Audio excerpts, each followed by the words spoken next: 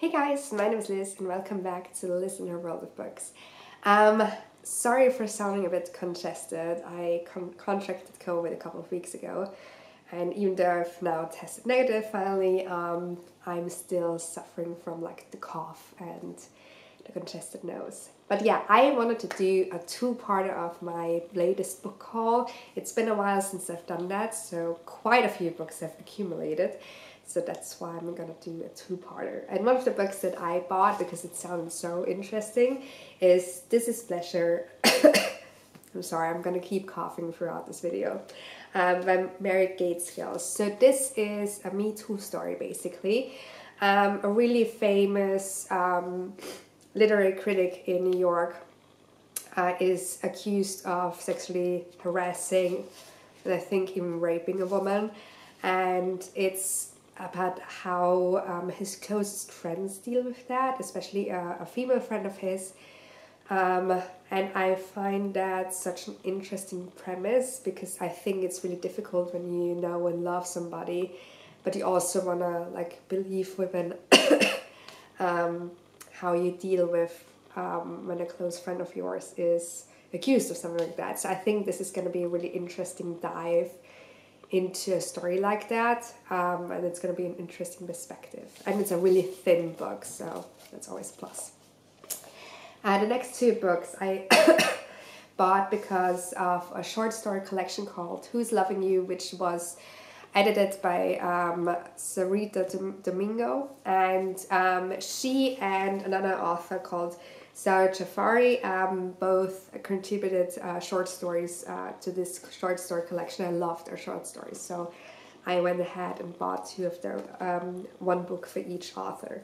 So the first is Sareeta Domingo's again, sorry, If I Don't Have You. So this is about an Afro-Brazilian filmmaker called Ren. He was betrayed romantically, and he's sort of still recovering from that. And he meets Kayla, who's a Black British artist and journalist, and they are thrown together because she has to interview him for her newspaper, I think, and they're immediately drawn together. And I think it's about how you deal with being attracted to a really famous person who is sort of guarded. It's gonna be a nice rom-com, I think, and I can't wait to delve into this one. The one by Sara Jafari, The Mismatch, is a really different story. So this is a story about Saraya, who falls in love with Magnus, who's the complete opposite of her. He is this really popular, outgoing person. She's really shy. She's never been even kissed. And they fall in love, and she sort of sets her eyes on him. It's like, I want him to be my first kiss, and he ends up being her first love. And it's about that, but it's also about her parents and how their marriage is going after having to flee from Iran, and never really dealing with having to flee from Iran. And yeah, I think it's gonna be a really great story because her short story in that short story collection was by far my favorite.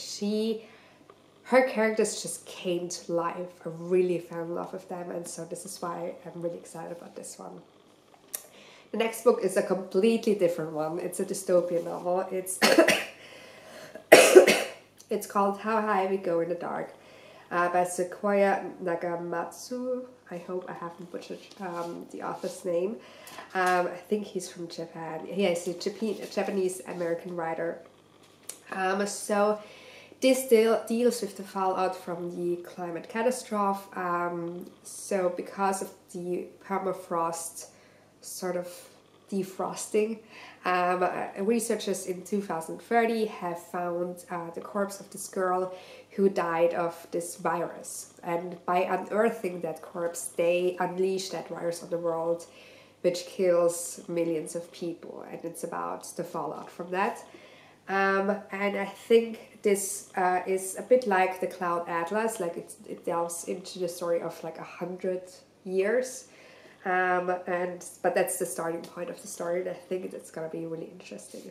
The next book is Not a Nation of Immigrants by Roxanne Dunbar-Ortiz. I read her book, The Unofficial History of Indigenous America or something like that. I'm so bad with names and that sort of thing.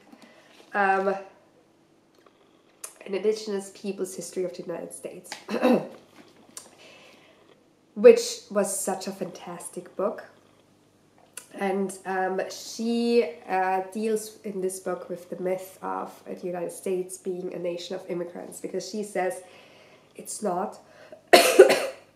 She says it's a settler colonialism state, which is supremacist, it's white supremacist, and she delves into this myth of the United States being a nation of immigrants and why that's not the case, but why this is like such a strong notion. So I already know that I'm gonna love this book because she is an amazing writer, and yeah, it's a really important perspective.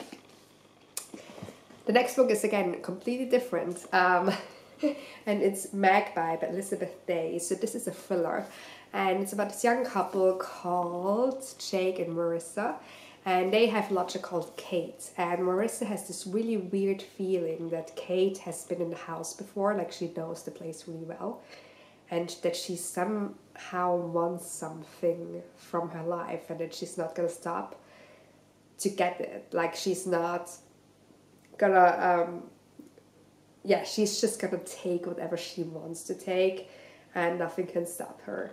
It's supposed to be really good, really creepy, and I think sometimes you need a book like that. And the cover is gorgeous, like, let's just be honest. The next book is on my July TBR, and it's A Court of Thorns and Roses by Sara J. Maas. This is the collector's edition.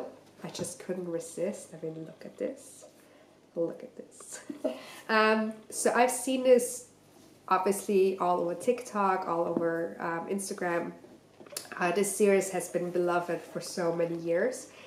It's about Feyre. She is an impoverished human living next to the realm of Fays, who used to torture humans until some sort of settlement was reached. And she takes care of her dad and her two sisters because she's this really talented huntress. And one day she encounters a wolf in the forest, and she shoots him because he was about to eat the doe that she wanted to eat for catch for her family. And by killing that wolf, she takes on the wrath of the Fae, because he was apparently a Fae wolf.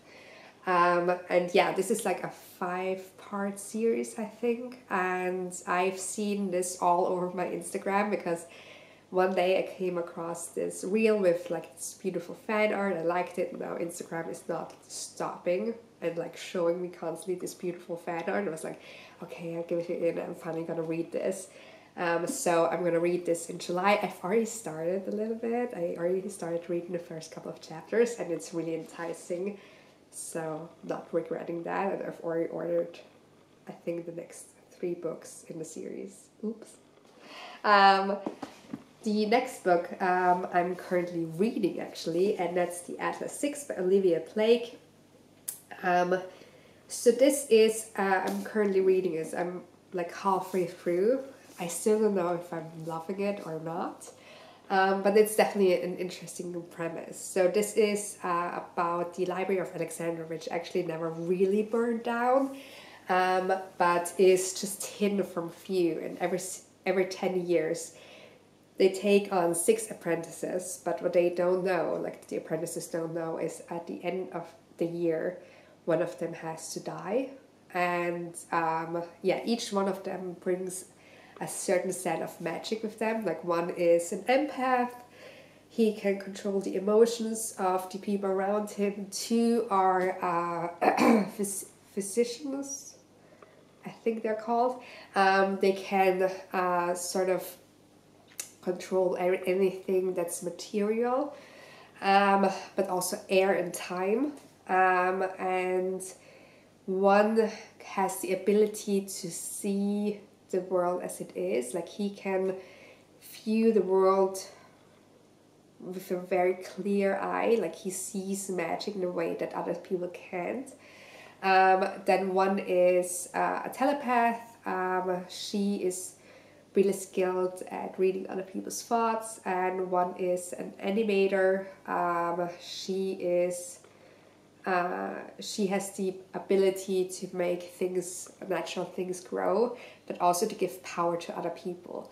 And it's about how these people work together and what secrets they have. And yeah, it's going to be interesting to see how the first book of this trilogy ends.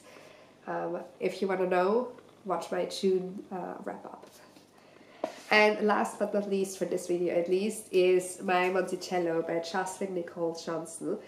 This is a short story collection, and I think it deals with race and the racist past of the United States in a couple of short stories. I love short stories. I think they're brilliant, and yeah, can't wait to delve into this one. So yeah, that's part 1 of my book haul. Let me know if you've read any of these. Again, sorry for the coughing and the congested nose, but it is what it is. And I will see you soon. Bye.